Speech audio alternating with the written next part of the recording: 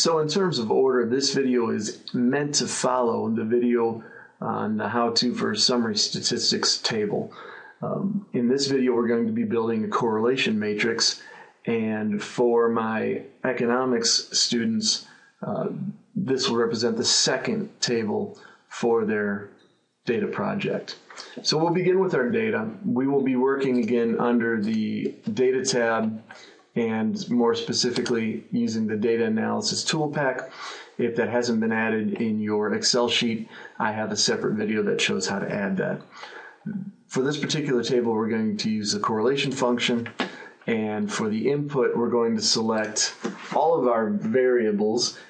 It is important, especially for the purposes of the project, that your Y variable be on the leftmost side of your numerical data, with the X variables falling directly to the right of the Y variable. We're going to highlight everything. We're going to start with the cell, in this case B1, and I will hit Control Shift right and down to highlight all the data.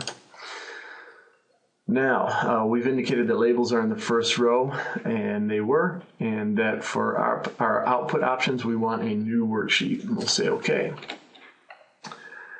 Once again, the number of decimals is a problem.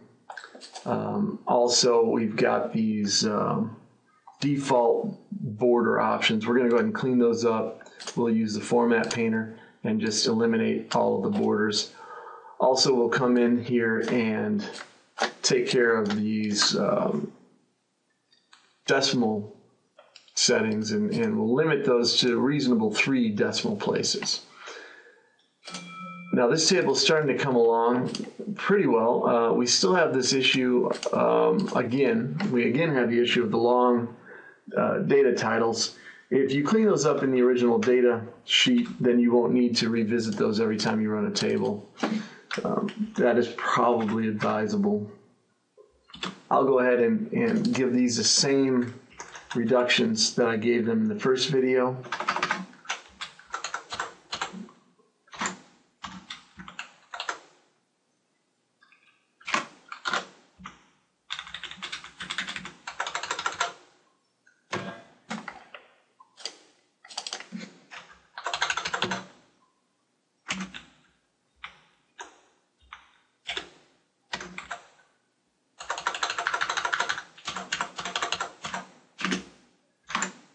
All right, so those are still pretty readable, and we'd like to have the same titles over here. What we're looking at here is a correlation between, for example, median household income and total population. So one way to take these titles quickly, the new reformatted titles, and to put them up here is to use that transpose function. So we'll hit Control Copy, we'll right click here, say Paste Special, and choose the transpose option.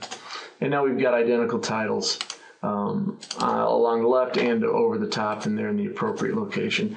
But if you look at this table, it's still kind of an ugly table. The way that I deal with this in a correlation matrix is to use the alignment option under Format Cells. So what I did there was I right-clicked. Well, first of all, I highlighted the top row and then right-clicked and said Format Cells. We pull this down to a 45-degree alignment.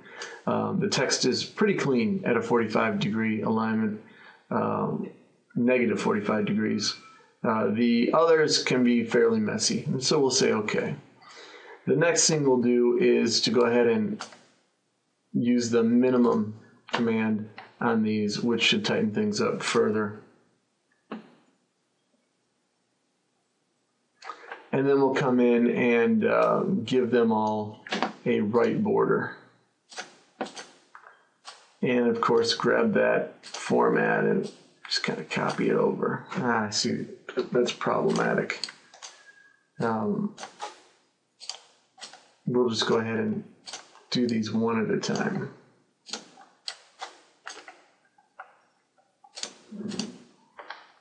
And once again, come in here and resize.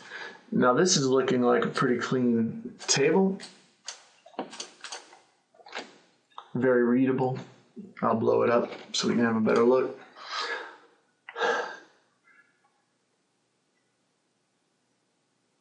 yes, this is very readable. All the decimals are appropriate. What we'll do now is go to the last step, clean it up for taking it over to Word. We'll get rid of the grid lines and hit Control-C. And then going over to our Word document, we will go under Paste and choose the Paste Special Enhanced Metafile options, and then center the table up. And now what I'm looking for under this particular table for the project are two paragraphs. The first paragraph will discuss the relative strength of the linear relationships between each of your x variables and the y variables. In other words, we're going to discuss the leftmost column. In this example, the strongest linear relationship is between the percent 16 and older with a job and median household income, and the correlation is positive. Be careful interpreting correlation coefficients. Refer back to the packet or to the textbook in order to do that appropriately. You wouldn't want to, for example, confuse the interpretation of the correlation coefficient with that of the slope coefficient from regression analysis, or with that of the adjusted R-squared from regression analysis. So, of course, in terms of the strength of the relationships between each of our x variables separately and our y variable, the next strongest relationship is that between percent with no high school diploma and median household income. So the first paragraph that you will use to explain this table will be discussing the leftmost column. The second paragraph that you will use to explain this table will be discussing the potential for multicollinearity. And multicollinearity can be a threat if we see a large correlation coefficient in terms of magnitude between two of our x variables. So we look through the rest of the body of the table for a large magnitude correlation. In this particular case, we can see that the largest magnitude correlation in amongst our x variables is that between percent with no high school diploma and percent 16 and older without a job. Now, there's really no surprise there that those two are closely related and in a negative fashion. But where this becomes an issue in a regression analysis is if this correlation is high enough in terms of magnitude, it can cause problems when you try to estimate the impact of each of these variables on your y variable at the same time. So a multicollinearity issue will reveal itself in your regression results in that you may have both of these yielding insignificant regression coefficients, when in fact both of them are separately important in terms of explaining your dependent variable. How we would handle this if it became an issue is we would run our regression with one and not the other, and then we would run the model again with the other, leaving the other variable that is a problem out. And what you would see is that if both of these had been insignificant previously as a result of multicollinearity, they would both be separately significant, or they would both separately in the model yield significant results when not used simultaneously. So, complex issue, I'm aware. Refer back to the packet in the textbook if you need more explanation with that. But that will be your second paragraph under the correlation table in your data description section of the paper. If you have any questions, feel free to bring those to class.